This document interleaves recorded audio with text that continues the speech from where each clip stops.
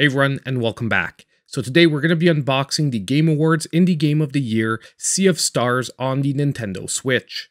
Now this is the imported Asian version, but it does have full English on the cartridge, and you can play it on your Switch from anywhere in the world. There is supposed to be another physical version of the game that's going to be released to Western audiences. However, that will be from IM8-bit, and we still don't know exactly what's going to be included in that physical edition.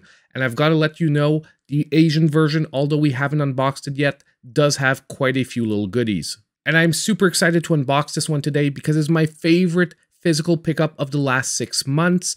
And I've got to say, over the last year, the only one I can think topping it is the collector's edition of Tears of the Kingdom. Now, if ever you want to pick up a copy of the game for yourself, you can always use my Playasia affiliate link that will be in the description of the video down below and the top pinned comment. Oh, and while you're at it, don't forget to hit that like button and subscribe if you aren't already. Now let's start by taking off the plastic wrap to reduce the glare, and then we'll take a look at the box art.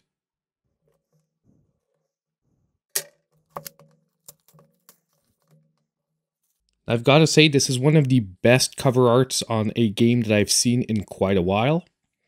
Side of the box, just simply the title of the game. And on the back, once again, we've got another little bit of beautiful cover art. Top and bottom, we've just got the title once again. Now, let's crack it open and see what's inside.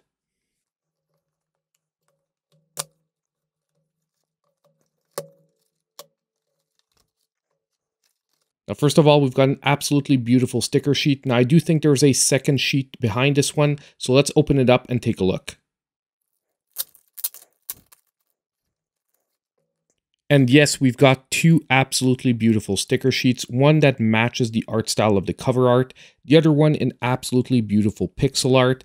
I love this. I don't actually think I'm going to stick them anywhere. They're probably going to go right back into the box, but this is a great little addition.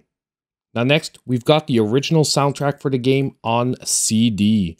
And let's open this one up and take a look if we have any goodies inside. Now let's crack it open. And oh, I think we have a 2 CD set with once again some beautiful artwork on each and some beautiful artwork on the inside of the covers. Personally, although a lot of games are now including digital soundtracks, I still love having physical media.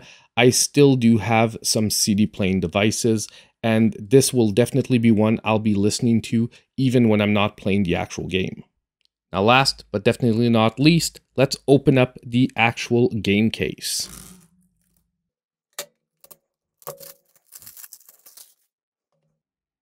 Now let's crack her open and see if we have any last minute surprises. And no, a simple cartridge. You know what? I wonder if we could put the stickers in here. Nope, they are a little bit too wide. Unfortunately not, but they have a decent place in the cardboard box. Lastly, let's take a little close-up at the cartridge. Simple artwork on the front, but you know what? We don't spend a lot of time looking at the cartridge, so that is perfectly fine.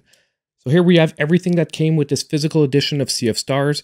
And you know what? For something that costs around $40 US, I think you're getting a pretty nice package here.